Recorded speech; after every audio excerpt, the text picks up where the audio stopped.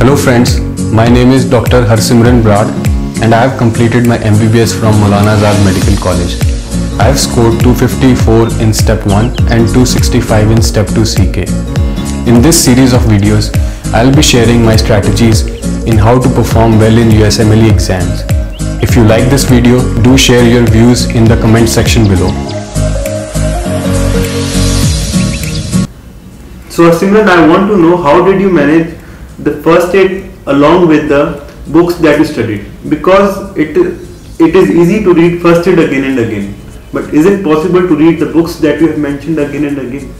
Well, absolutely not. Our basic aim is to have complete understanding of each and every word that is written in first aid, and for that we can refer to any textbook, and once you have the understanding, just leave the textbook and that solves your purpose. So this is a very important point that you have emphasized. I have heard from students who are preparing for USMLE, they say that each and every word of USMLE first aid is important. Right. So we need to understand each and every word of first aid. So can you explain us by giving examples? How did you study pathology? How did you study physiology during your MBBS days? How did you form the basic understanding of these subjects? Well, of course, first aid is important, but to understand the concepts, I used to study textbooks whichever we followed during the MBBS days, and also I used to watch videos by Dr. Najib, especially for physiology and neuroanatomy. And for pathology, I used to study pathoma, and once I have the complete understanding of the topics, and once I am able to solve all the questions in the U world, then it was enough for me. We can judge ourselves by doing the U world questions. Right. So if we are able to do the U world questions, then we see that we have a good understanding of those subjects. Right. Suppose if I am not able to get all the questions correct in the U world, then what do I need to do? Well, of course, during the first attempt in the U world, we never score 100% or 90%. How much do you use to score? Well, my percentile was between 80 to 90. Okay. And how did you improve on it? Well, I did the U World twice, and I also read the first aid and the points which I noted from the U World. I revised them again and again, and that's why I stress on the revision part of our preparation. So the 10 to 20% questions that you were not able to solve, how did you work on them? Well, you can definitely refer to all the textbook as I said, but you can also use internet. Just search on Google and read about the topic and write down the important points you find. So ultimately you should improve your understanding about the topic. So as you are saying that you follow Dr. Najib's videos for physiology, for anatomy and for various other subjects. So I feel that Dr. Najib sir's videos are very huge. Right. So how do I do them? I never get a motivation to do them.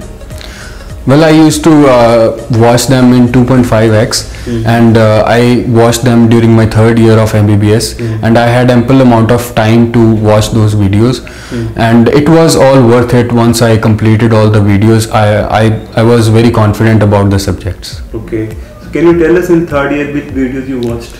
I watched pathoma videos also, and I watched neuroanatomy and various organ system videos by Dr. Najib, whichever were available. Which organ system? Like cardiovascular system, renal system, autoimmune and immunology, and all of the videos. So these videos are subject wise or they have all the subjects incorporated in these videos? Well, they go by the organ system, and in each organ system he has explained physiology and some of the pathologies also. Okay. So in one system he tries to cover the physiology as well, the anatomy as well and the pathology as well. Right. Okay. So if someone has started thinking about USMLE after the MBBS, so can you watch Dr. Najib sir's videos? Then it makes really hard to watch Dr. Najib videos because it is really time consuming. The best shot then is just to read the first aid and refer to the Kaplan books in each of the topic that you find difficult. What did you do in your final year for USMLE?